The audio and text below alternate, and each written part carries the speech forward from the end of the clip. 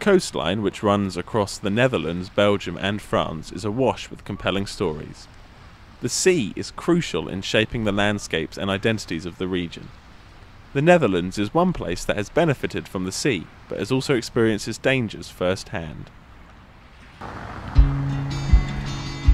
Korthine is a small town in the Dutch province of Zeeland, situated on the former island Noord-Beverland, and houses around 2,000 inhabitants. Kees and Jannie have a lot of memories of their hometown. We enjoyed the possibility to play outside, always in the nature. We were always in nature. When we were young, we went into the fields to see the birds, and fishing in the ditches, and walking together, and especially swimming in the outside, other side of the dike when the tide come up, and we drove with the water, we drove into the country, and but it was the special island feeling, and that's typical. It's very very difficult to explain that. That's yeah. I'm always glad that I've been born and lived on an island. In 1953, a horrible flood struck the province of Zeeland, where 1,835 people lost their lives. 6 jaar is het geleden dat de stormramp over het zuidwesten van ons land kwam. In deze dagen zullen er velen zijn die zich de beelden van onbeschrijfelijk verdriet herinneren.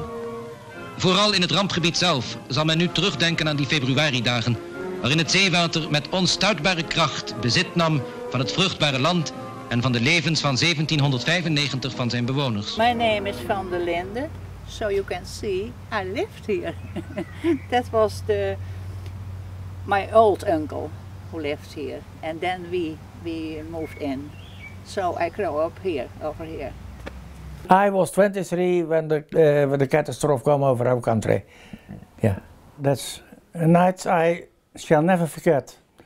The new city hall was built and was opened that day. And I was asked, because I have worked with a newspaper, I was asked to make a reportage of it.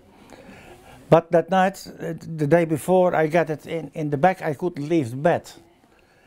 And then the night of the catastrophe, my brother came into the house and he said, come to the harbor, the water is coming.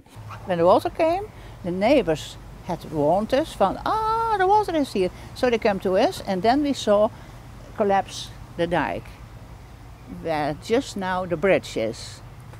So and then there came a car who was in the hole, and it was 2 little boys out of the car, and they drank.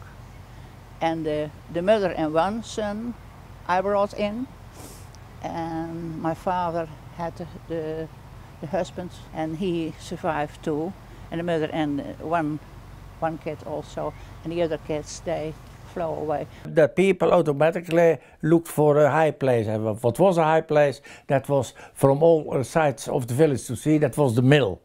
In a quarter of time, this village was full. That was full of water, and I had to here to the water. I had coming to that mill, and my father said to the women, "Go upstairs and go sit there, and the men stay down."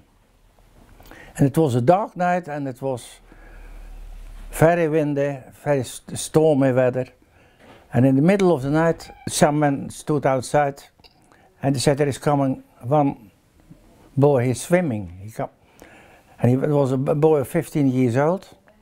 And he came from the toren there. And he said our house was trembling. And I said to my parents, I jump off the house. It's too dangerous to stay here. No, you can't do that. But he did. And his parents and his brother and sister died that night.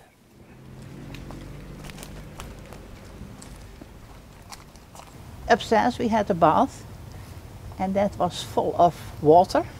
So we fled on the loft, and we were there. So we had water, we had ham, we had some apples, So we could stay for a few days, and then someone came with a boat, and we were saved. And all that people at the Torendijk, the dike that was 500 meters behind the houses, that dike broke, and it was a wall from 5 meters high, and the water reached the houses and they tumbled down. And in that minute, in the same minute, all that people died at the same time. And the next morning, we looked and we saw water, water and water. And we saw no life, we saw no cars, we saw no people. We saw some people sitting on the roofs. Even didn't see birds. It was quiet and quiet and quiet, and we had to make it for ourselves. And now shall I show you where the horses were in the old barn?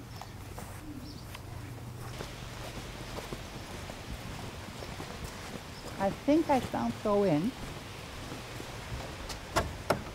Yeah. It changed a lot, of course. Here were the little cows, and there was the cows, and then you go on and there were the horses. This was all the water, and also over, and I told you the cows all lay down dead, and the horses they were going to the dike. So it was, but all that was packed up here, and the products, yeah, they were lost, and it was rotten. And when it got light, we succeeded in getting a boat, and the next days we worked hard to get the people of the houses, evacuated people to other villages who were dry. And there was a man in the boat, he was 80 years old, and he sat on the roof of his little house, just wearing a shirt and short trousers. And he sat there for 8 hours. But there were people who didn't want to go, but they had to, and after a fortnight it was dry enough to come back. Here you can see the salt that's in the wall. It was not so high, the water over here, it was still till my throat. Then one time we were a bit hungry, so my father said, or my mother said, go down, you can swim. And then, but it was so cold. But I had bread and I had something otherwise to eat. Dus it was still here.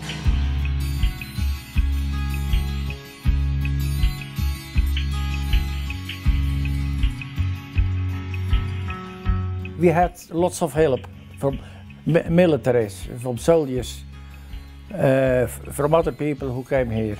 All the personal things of the people lay on the street. And here in this village was a café, de Graaf van Buren. And it was dry. There was very little water in it. And there they came, the people from around, get food there and medical help, etc. And you see the people come in, they didn't see the father or mother anymore, they lost their family, they lost friends.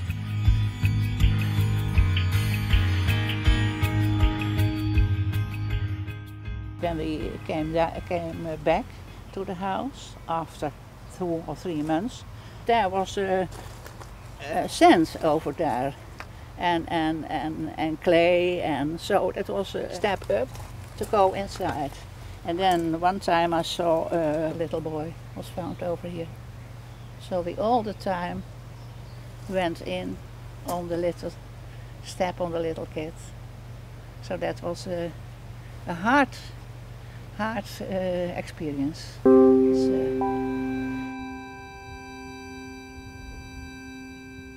There was, 39 people were, died, and they were buried here. We knew the people. There's here a little community, and the first years after the catastrophe, there was in the church also a remembrance of that day, and it's still it was this year was 60 years ago.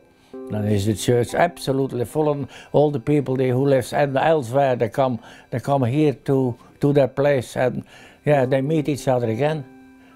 Those were the days that we talk about before the ramp, the catastrophe, and after the catastrophe. That's the difference. That's a barrier in our life. The Sunday after the catastrophe was one of the churches in Kamperland, the dominee, the preacher. He said that's the catastrophe, that was the punishment of God. And we don't believe that. We see it as it comes from nature, and it's from all things that come together in one moment. A high tide, spring tide, high water, and northwest storm.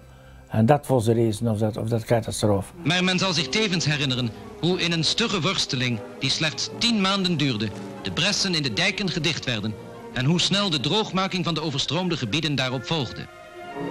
In onze volksvertegenwoordiging werd het Deltaplan, dat een ramp als die van 1953 in de toekomst moet voorkomen, met vrijwel algemene stemmen aangenomen. De uitslag van de stemming is dat 106 leden zich hebben verklaard voor het wetsontwerp en 8 tegen, zodat het is aangenomen. Het Deltaplan voorziet in de afsluiting van de zeearmen tussen de Zuid-Hollandse en Zeeuwse eilanden. Er zullen dammen worden gelegd in het Haringvliet tussen Voorne en Goeree, in het Brouwershavense Gat tussen Goeree en Schouwen, in de Oosterschelde tussen Schouwen en Noord-Beveland en in het Verengat. Als deze afsluitingen en de bijkomende werken voltooid zijn, zullen de bewoners achter de hoge dijken naar menselijke berekening veilig zijn voor het geweld van de zee.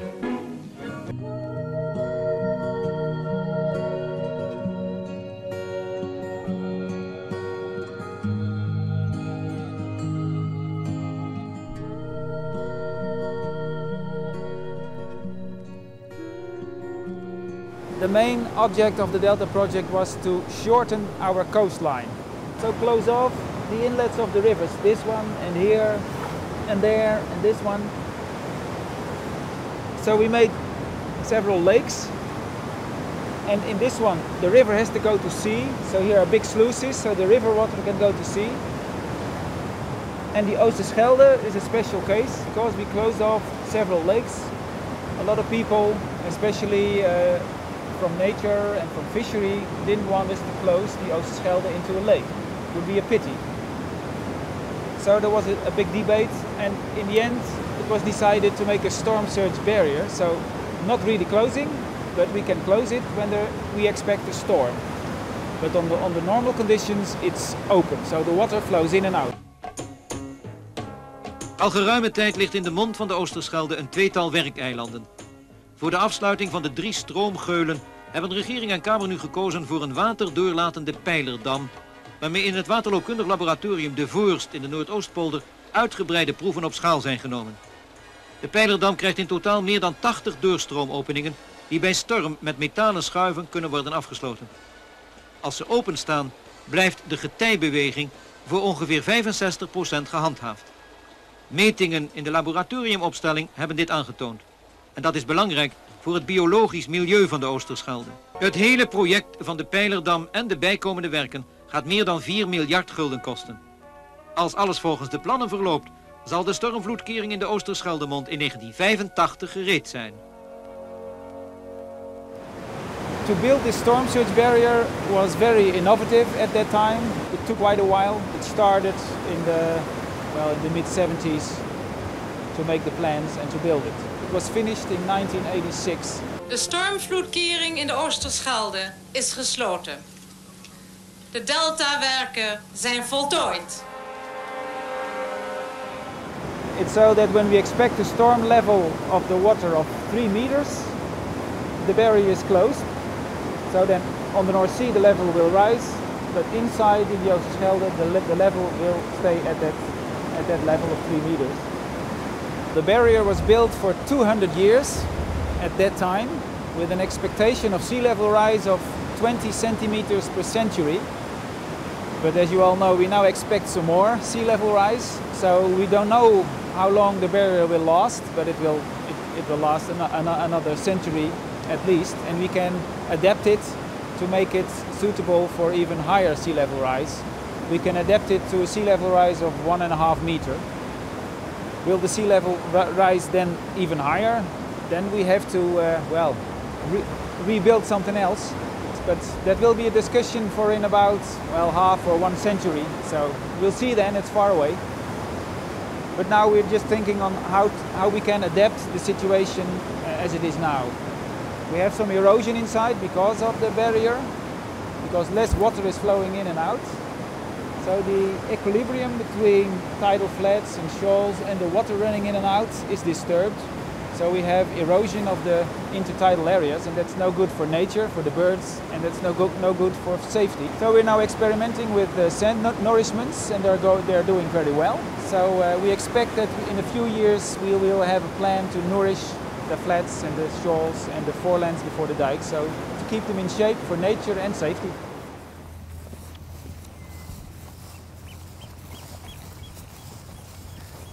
You can see after 60 years after the catastrophe, they still have to continue to make the dike stronger and stronger.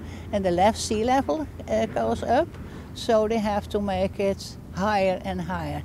And now you can see they do it with stones in the water, so the waves breaks by the stones, and then they built piece by piece up.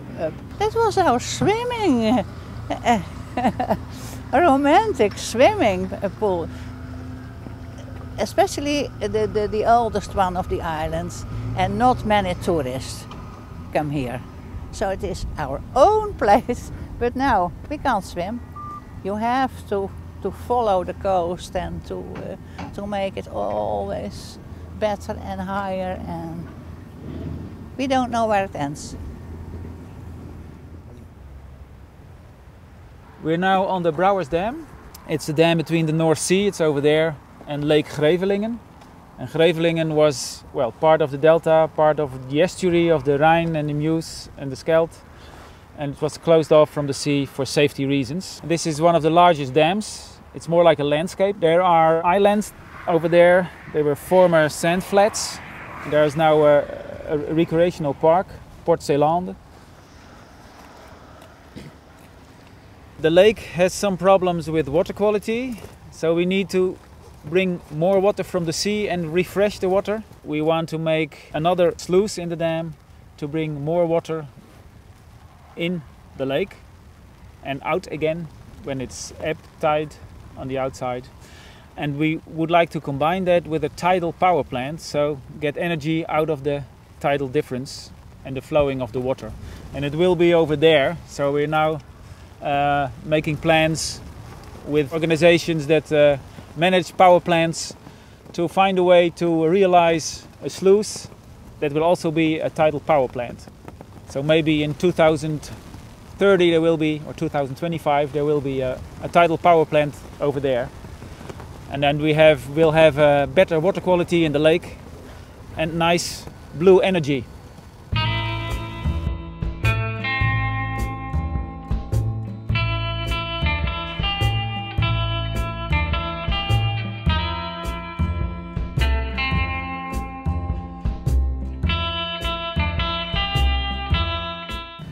We are here with an old tower. It's from the village Koudekerke. And the old church tower is one of the leftovers. It's the only one from a drowned village we have in the province. The village was abandoned in about 1600.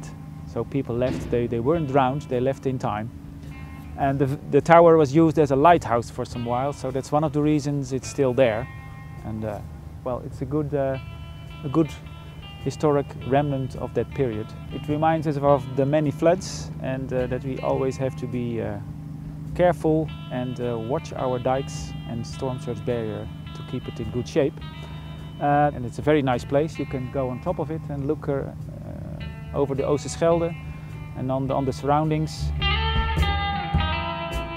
When you look to the history of Zeeland, that our age is full of catastrophes. lots of villages has get away in the sea. And I think it's not correct to think that it never can happen again.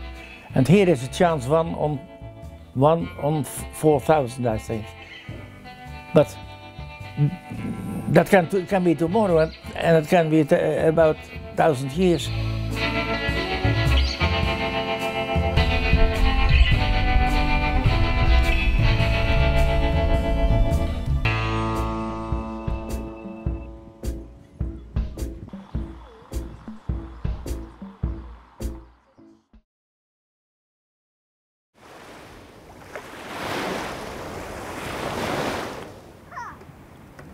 The border between the Netherlands and Belgium runs right across a nature reserve called Het Zwin.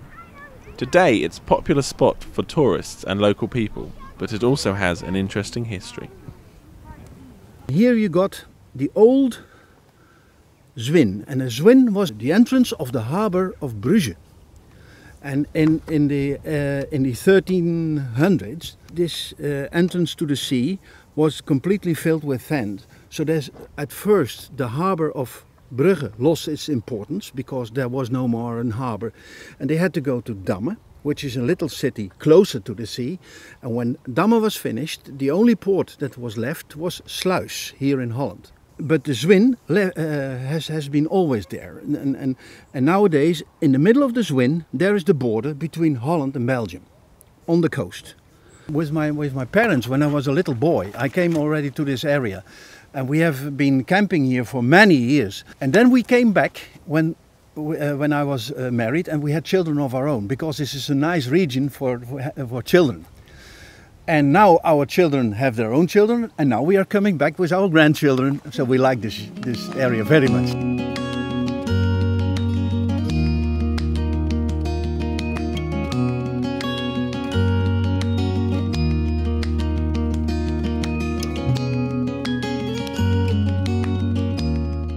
At 68 kilometres, the Belgian coast has the world's longest tramway, and it connects Knokke, close to the Dutch border, with De Panne, near the French border.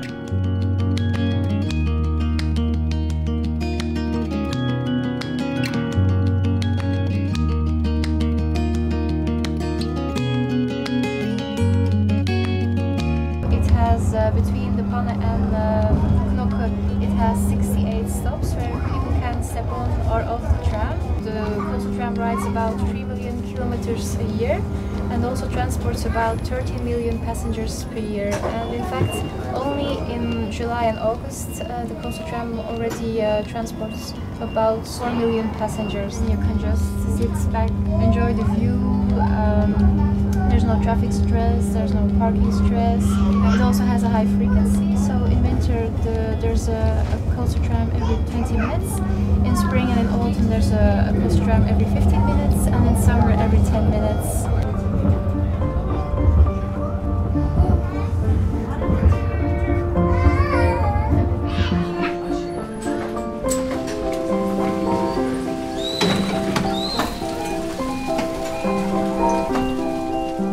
This type of transport, amazingly, has over 125 years of history.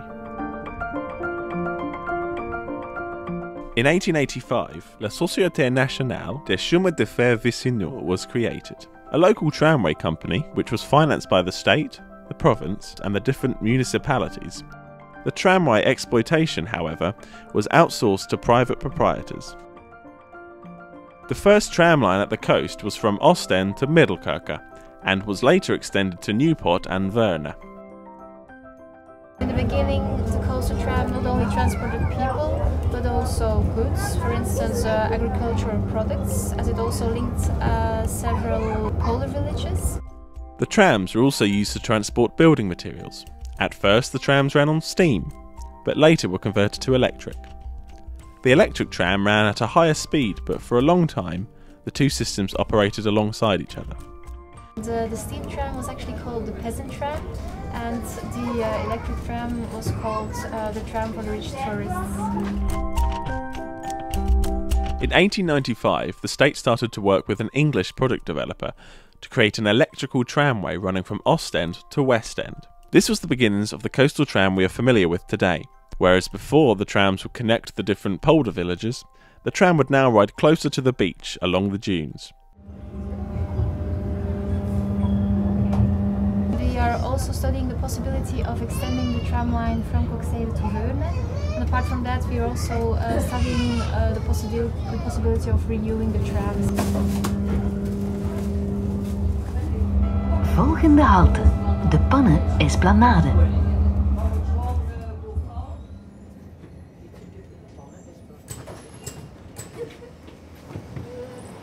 Near the end of the tram line is a small hangar, which houses a museum showcasing coastal trams. The organisation, TTO Noordzee, restores and maintains historic trams.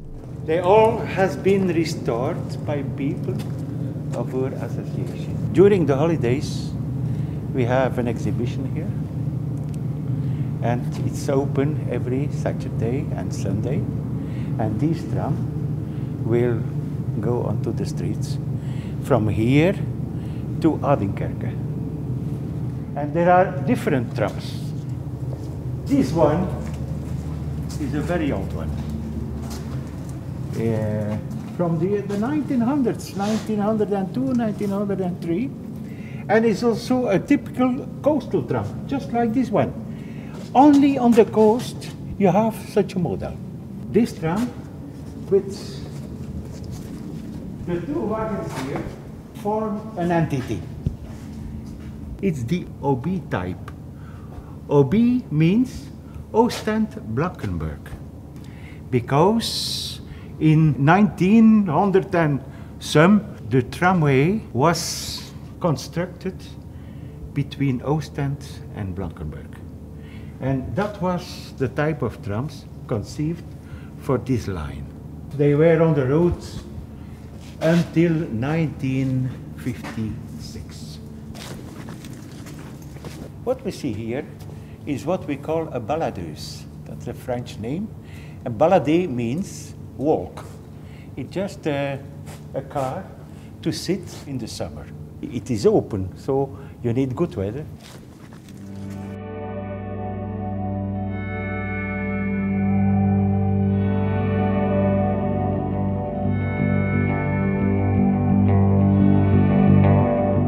First you had the steam trams. These were the first trams. Then here on the coast, the first electrical trams were in Ostend, and these were battery trams. So you didn't need an overhead cable. But these batteries at that time had not a big capacity. So at that time they transformed these trams as normal trams with an overhead. And from that time, on the coast, the most of the trams used were electrical trams.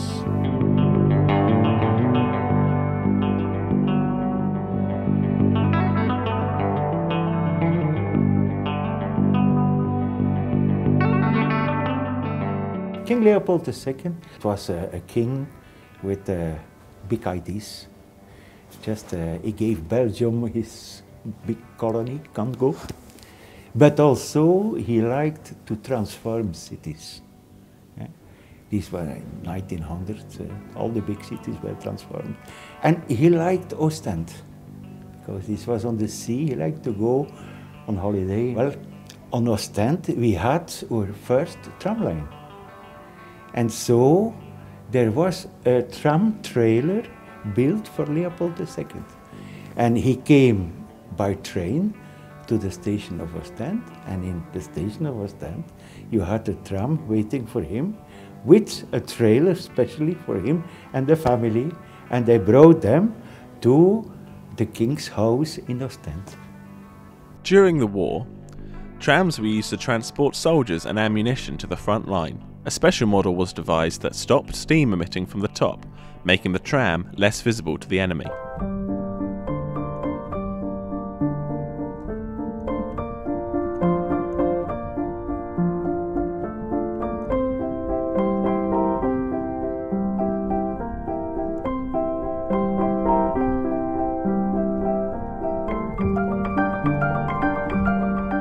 For a lot of people, it was the only mode of transport. The most of the people didn't have a car. Some trams had first class seat and second class seat, so the first class was more expensive. But normally, taking the tram was not so expensive.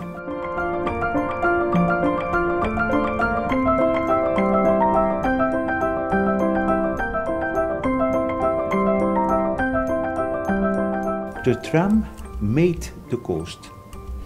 You see it a very big impact on economical life here on the coast, because along this tram line came new villages and cities, new houses, new buildings, new stops from the tram.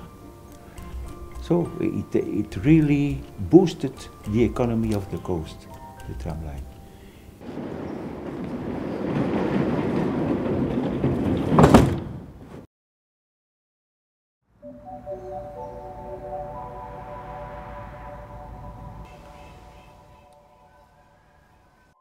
The border between Belgium and France sits alongside an old railway on the outskirts of Oudekerke. There is a path that connects the Belgium and French dunes, and next to it there is a nature reserve.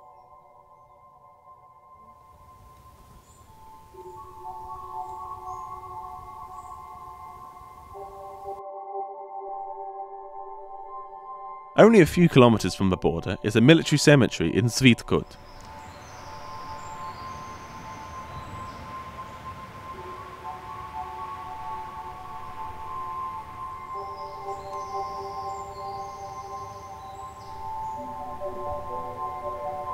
This area is steeped in war history. One of the places with particular significance to the region is Fort de Dunes.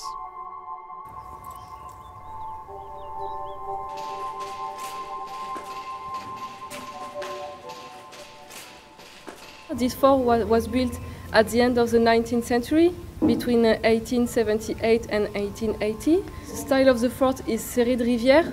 He was an engineer architect, and he is the creator of this kind of fort. And this kind of fort was all around the French border, because we were afraid about the German attacks. But unfortunately, as soon as the fort was finished, it became obsolete, because new weapons were invented, new explosives, and so the construction in brick were not secure for the soldier. And it was just a place to make military exercise. So during the First World War, nothing special happened. But during the Second World War, there were French soldiers here, and the Germans knew it, so they attacked the fort, and a general died here, General Janssen, and other soldiers during the Operation Dynamo. And after that, so the Germans occupied the city, the village, Le Willcock, and the fort during all the rest of the war. And at the end of the war, 6 resistants were shot here.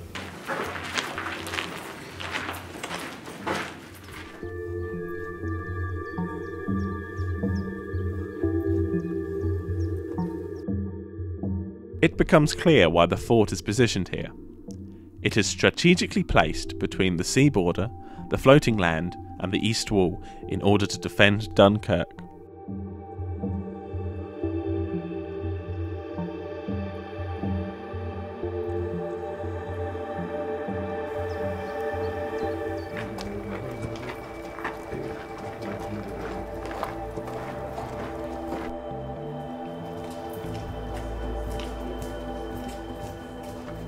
At the origin, the fort was really like this, all white and with a black band.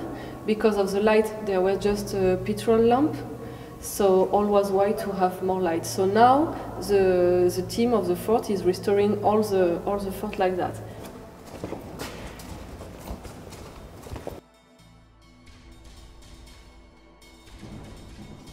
In this room, we put an exhibition, a permanent exhibition about the architecture of the fort on this wall, and on this wall you have an exhibition that we made about the coastal battery.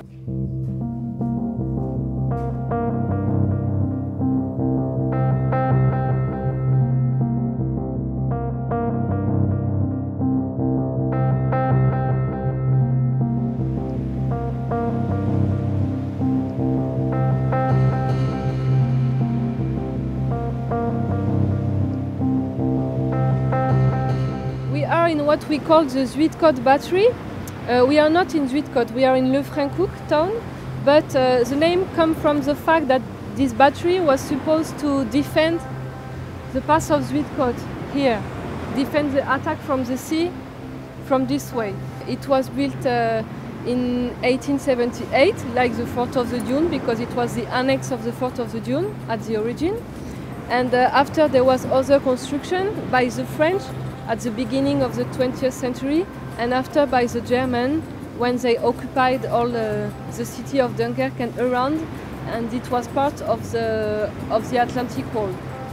The name code from the Willcock battery was Dali. It was called Dali by the German here. You will see the different elements from the different periods.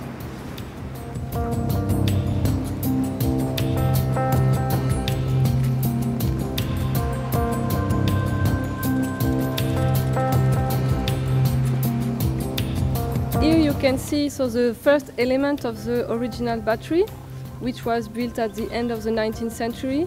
So in yellow brick, like the Fort of the Dune, that was the entrance. The structure, which are in concrete and not in bricks, are from or the French or the German. This is French and this is German. This bunker was made by the French in the year 1930. It was equipped with a telemeter, an optical tool to see the boats arrive during the Second World War. So the Germans also used this bunker. They built all the other bunkers along the beach.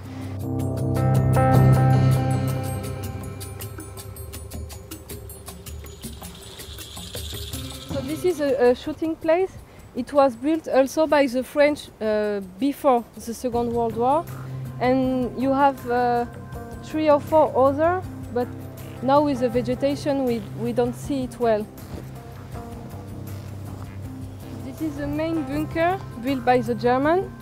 We call it a wolf head because it's like kind of a wolf head. It was the main bunker after used by the German to survey the sea and prevent an attack from the sea. It was bombed at the end of the war. Well, there was no attack from the sea here because the landing was in Normandy. But the Germans, they believed that the landing will arrive in Nord-Pas-de-Calais, but it arrived in Normandy. So there were not attacks from the sea, but there were bombings here, and many soldiers died. First French in 1940 and in 1944 the German soldier. One of the most important, yet little known stories from the Second World War took place on these shores.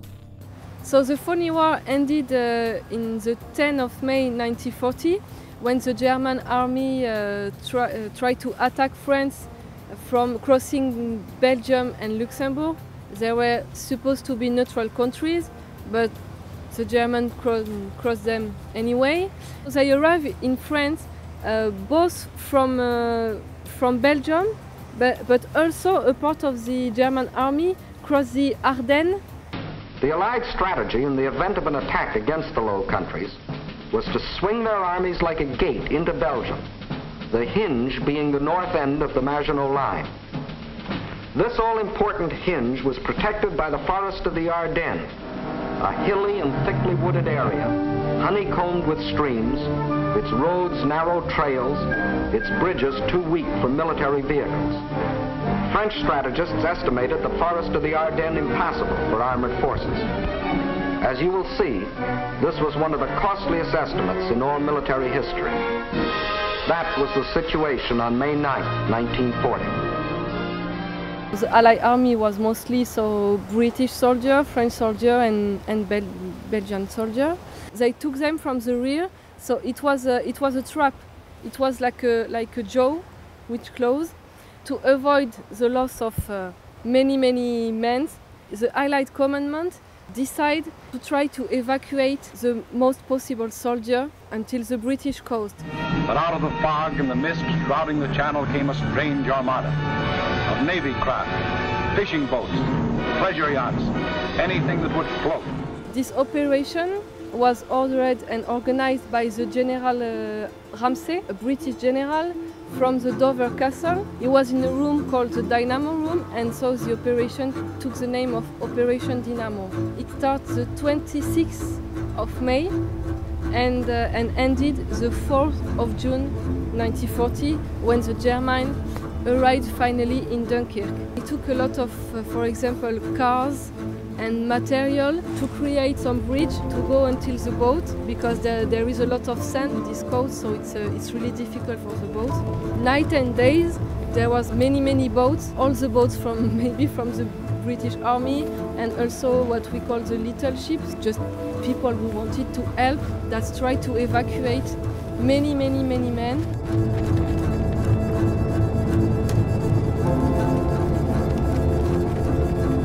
We think that they managed to evacuate about 340,000 men, and the German army didn't arrive straight away because Hitler gave an order to this army to stop and wait. We don't know why. Of course there were attacks from the Luftwaffe, but there was also, thanks to the bombing, a lot of black smoke, and it was a help for the soldier. It was a kind of miracle that they managed to bring so many men in England. It was a little miracle. Louis Boulot, who is the survivor of the 4th of June, is still alive, and he couldn't embark because his unity, so the 12th Motorized Infantry Division, was covered the Operation Dynamo. When he arrived here, it was too late. He said that he never felt that in his life. He arrived on the beach and it's too late, there is no boat. He knows that Germans will arrive in a few hours and that it will be prisoner. He said that he felt so empty at this moment, incredibly empty, like never in his life. He talked a lot about this period also, when he was prisoner, and it was a strange period. He said that Germans were very strange because they know that they are losing the war in 1944-45. They were still like blind. Hitler died and stuff. It was impossible in their mind. But at school, when we learn about World War II in France, we speak a lot about Normandy, about resistance, but this part of the history, the Operation Dynamo, is completely absent from the history book for children in school. If we manage to make this part more touristical, more famous, maybe people will start to know it better. I think it's a big part of the history of the Second World War, because without this evacuation, we probably couldn't have the landings after, because all these men were saved. Crossing Nord-Pas-de-Calais, the war memorials and military cemeteries are very prominent in the area. There are over 1,000 Commonwealth cemeteries in this region alone. The biggest of them is in Etaples, which contains over 10,000 graves. During the First World War, the area around Etaples was the home to many enforcement camps and hospitals. You can find troops from the entire Commonwealth and the British Empire. So England, Wales, Scotland, Northern Ireland, Canada, South Africa, New Zealand, Australia, India, China, but also German soldiers that were prisoners and needed medical attention.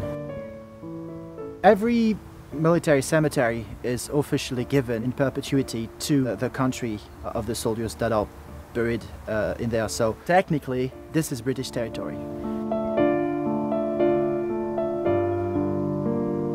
Everybody is equal in death. Of course, your rank is mentioned in the tombstone, but it is not recognizable in any way. It's a very important concept of a British military cemetery. This cemetery is a little different. Actually, military cemetery would be very straightforward, just lines and squares. This is a very special one also for this reason. It's more natural, more oriented towards nature.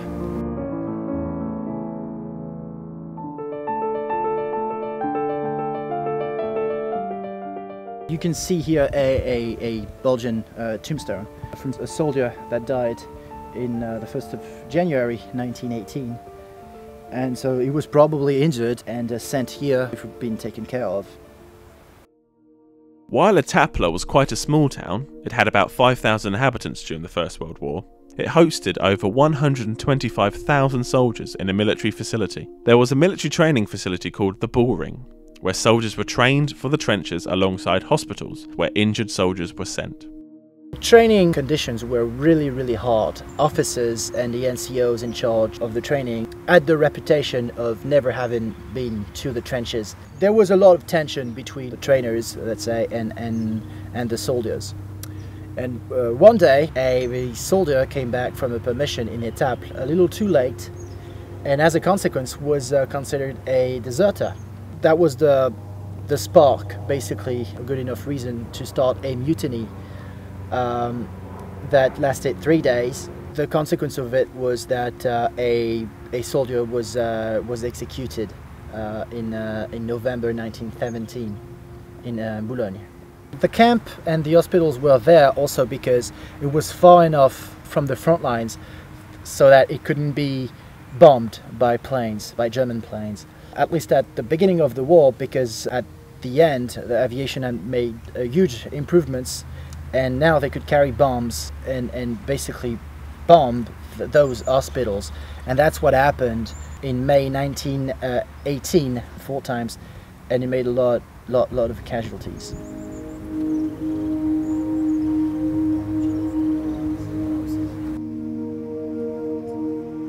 One of the issues that, let's say, remembrance has is that sadly very few Germans come and visit, whether the cemeteries or the museums. Very few. I understand there might be some sense of, maybe not guilt, but you know, just being uncomfortable with the idea.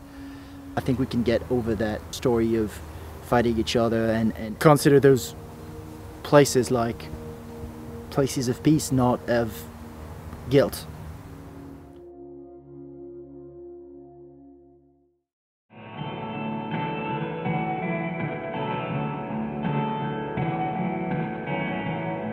The sea binds all 3 countries, the Netherlands, Belgium and France. Looking out from the French shores to the United Kingdom, it is clear that the sea is the ultimate border, both connecting and dividing the different cultures.